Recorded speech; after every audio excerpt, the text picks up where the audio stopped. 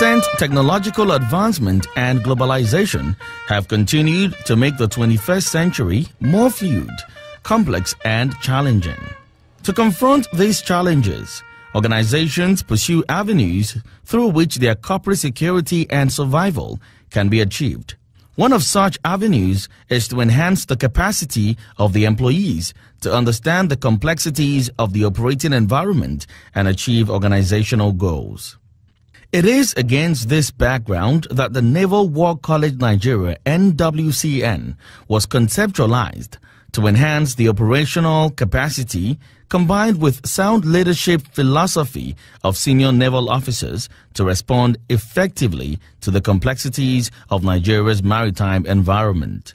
Accordingly, the Chief of Naval Staff, Vice Admiral Ibokete Ibas, constituted a committee in September 2016 to work out the modalities of establishing the Naval War College Nigeria to fill observed skills, knowledge, and abilities gaps in the Nigerian Navy. The committee's report gave birth to the Nigerian Navy Order of August 2017, establishing the Naval War College Nigeria to hone the skills of middle-level senior officers in operational planning and leadership that would ensure favorable outcome of war. To bring this dream to fruition, a pioneer team comprising the immediate past commandant, Rear Admiral T.C. Udofia, staff and members of directing staff were appointed in June 2017, armed with the vision and mission of the college. For you to be able to deploy a credible force, you must have a well-trained, well-organized and motivated workforce that will be able to prosecute the mandate. The Pioneer Naval Warfare Course 1 of the college was therefore inaugurated on 21st July 2017 by the former Honorable Minister of Defense Mansur Muhammad Dan Ali at its temporary site in Ubima, Rivers State. The NWCN, however, witnessed a change in command with the pulling out of Rear Admiral T.C. Udofia honorably after retiring from over 3 decades of meritorious service. This saw the coming on board of Rear Admiral Adesheye Ayobanjo as the college commandant, saddled with the responsibility of steering the ship of the college. The commandant is not alone in this leadership task, as the deputy commandant, Commodore J.O. Okosun, oversees both the administration and academic arms of the college. The college secretary, Commodore M.G. Orman, supervises the administration, while the college provost, Commodore S.A. Akinwande, heads academics. The college faculty also plays a critical role in impacting knowledge on the participant. Poised to develop senior naval leaders and equivalent from other services as operational level commanders with thorough appreciation of complex national security problems who are prepared to make sound decisions in the application of maritime force as a policy option. The warfare course curriculum is designed into 7 modules. The Naval Warfare course, which started as a 6-month program today, has its curriculum reviewed to cover 8 months, starting with the Naval Warfare Course 3, and its modules include National Security Affairs, Interagency Cooperation in Maritime Security Operations, Leadership and Management Studies. Others are Naval History, Naval Campaigns, Joint Operations, and Operational Arts and Peace Support Operations. Module 1 introduced the participants to issues of national security and organization of defense through a series of lectures on Nigeria's national security by erudite scholars drawn from the military and the academia. The module concluded with a consolidation exercise to deepen the participants' understanding of the dynamics and complex issues of national security. Module 2 introduced the participants to interagency cooperation in maritime security operations. After a series of lectures from security agencies within the maritime environment, the participants visited Bayelsa State to appraise the cooperation of the maritime agencies in tackling maritime security challenges. Also, a seminar was held on interagency cooperation, which culminated with a sea trip with some maritime stakeholders. To further expose the participants to international collaboration, the participants undertook a study tour to Kenya, to compare the experiences of the sub-regional navies and maritime security operations.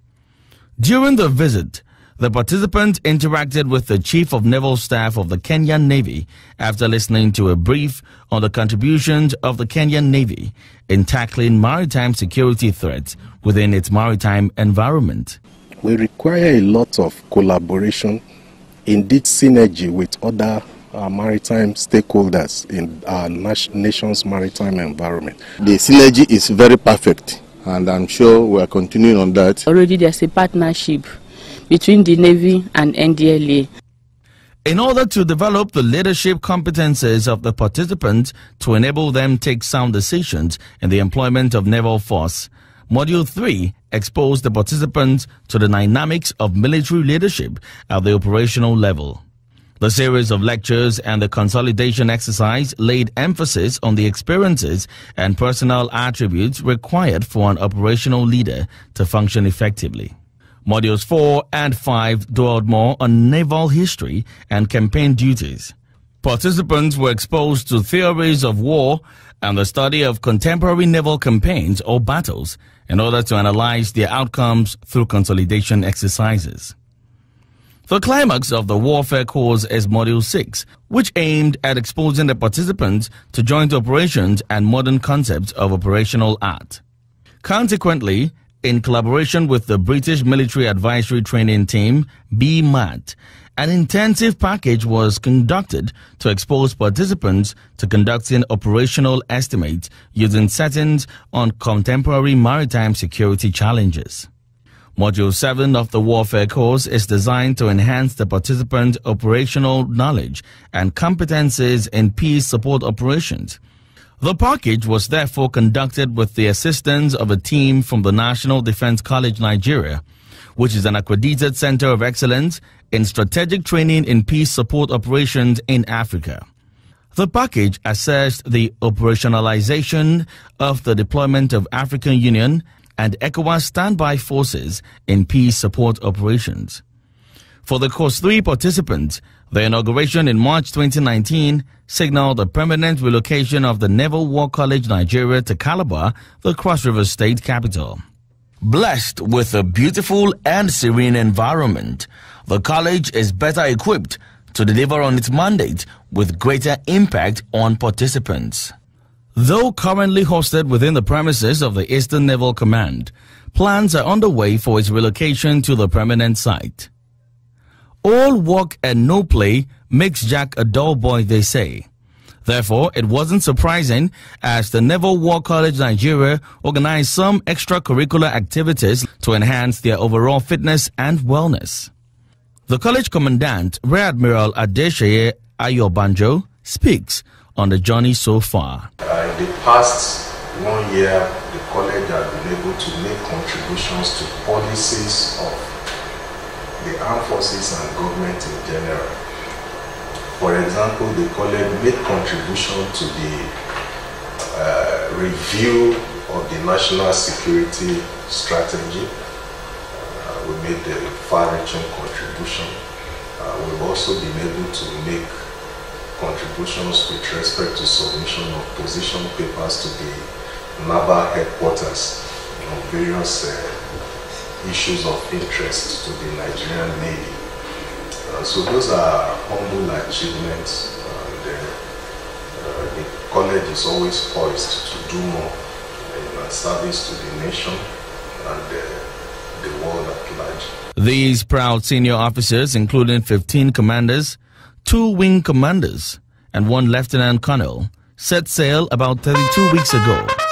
They have weathered the storms through operational art, naval operations and strategy, defense policy, maritime security operations, command leadership training, and campaign planning analysis, as well as the dynamics of interagency cooperation and international military collaboration. Today, these participants have berthed alongside, secured their training ship, and are now ready to go ashore and share the knowledge acquired. Congratulations, Course 3 participants.